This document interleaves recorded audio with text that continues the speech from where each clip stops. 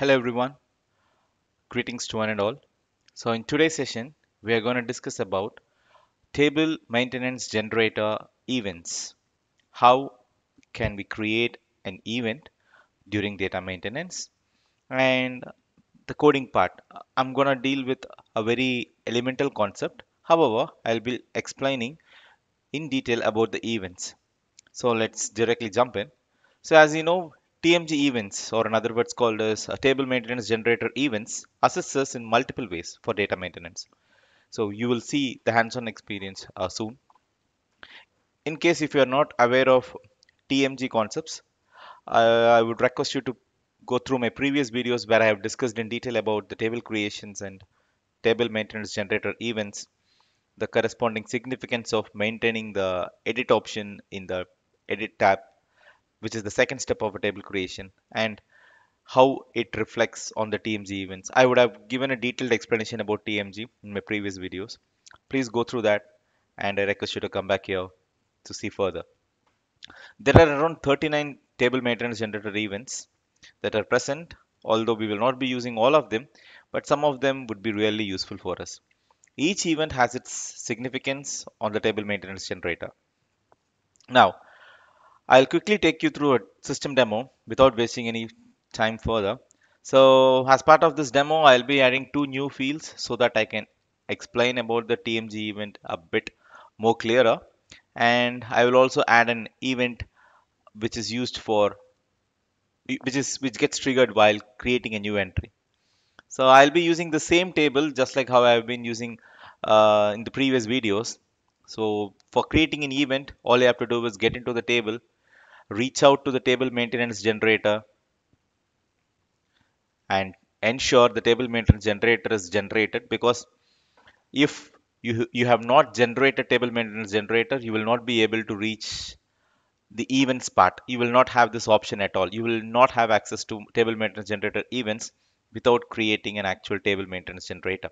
Okay, so now I'm going into the table maintenance generator and events. So this is where we will be adding our events.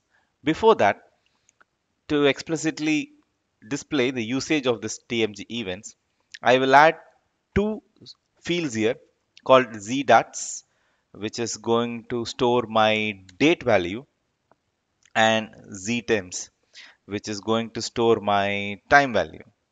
Okay, so this is just to ensure. Now what I'm going to do is, like, whenever I enter a new entry, whenever I create a new entry, I'm not going to fill values for these two fields.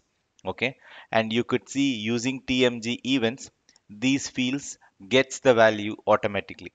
Okay, now I'll just activate this, and whenever you create a new fields to a table, it's always advised to delete your existing TMG, whatever you have in place, and recreate it again.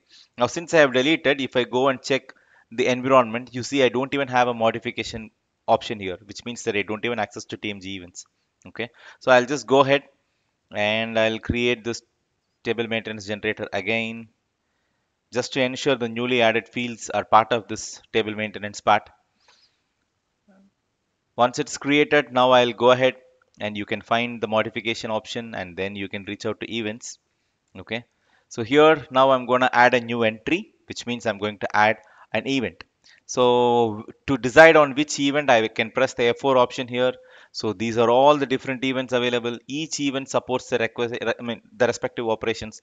Like if you see, if you choose 01, it means before saving the data in the database. If you choose 02, after saving the data in the database. Similarly, there are so many options. Each has its own business scenarios. We are going to use 5 here, which is 05, while creating a new entry. So I'll simply create a routine directly called as date underscore time underscore entry. So this you can give any name, just to ensure, to make our operations more relevant. I have given similar name in the routine here.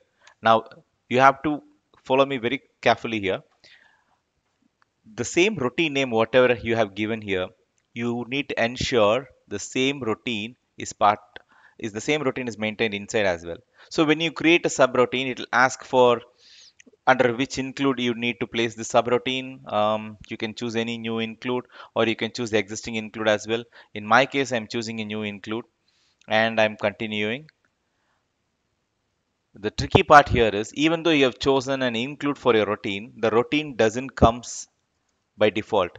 You have to maintain it carefully with the same name. Okay, so I have mentioned the same name here, and I'm mentioning the syntax for maintaining a routine: form and end form, date underscore time underscore entry, and form and end form.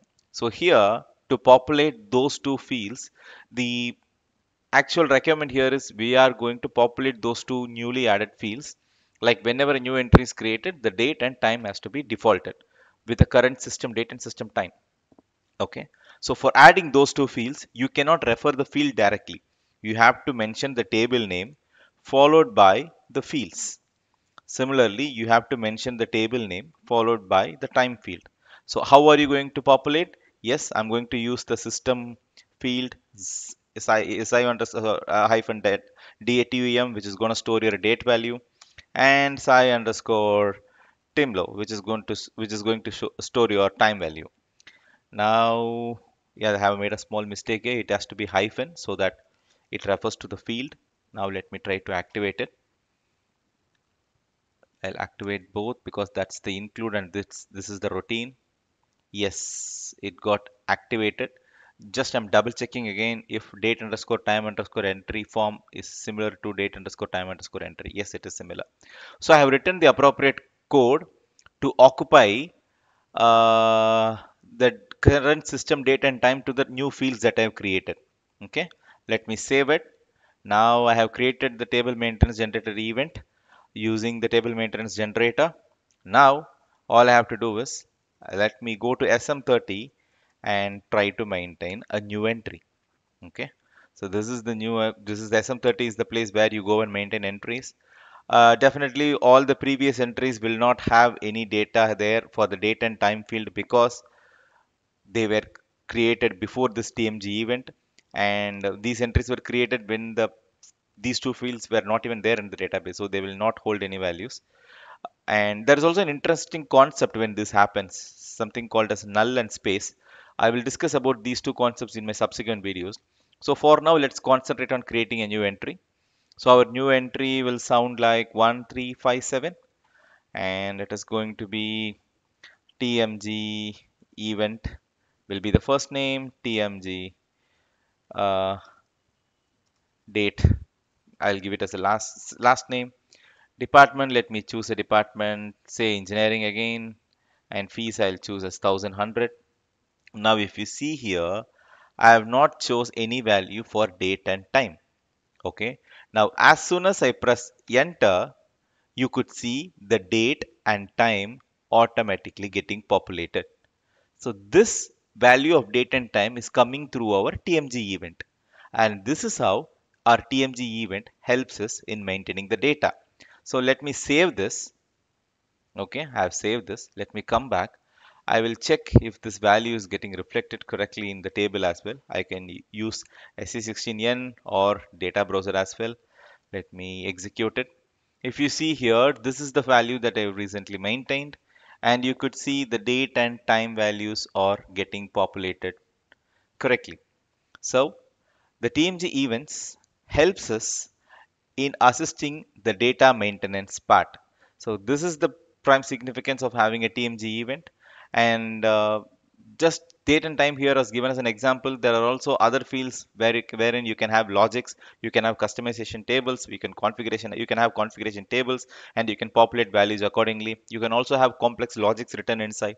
But as of now, just for your understanding, I made a simple logic wherein you're populating the system date and time. So with this, I hope the TMG event practical applications would be clear to you on a basic level.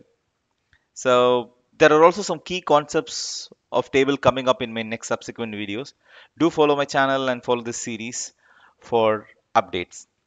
Thank you so much for your time. Peace and blessings to you all.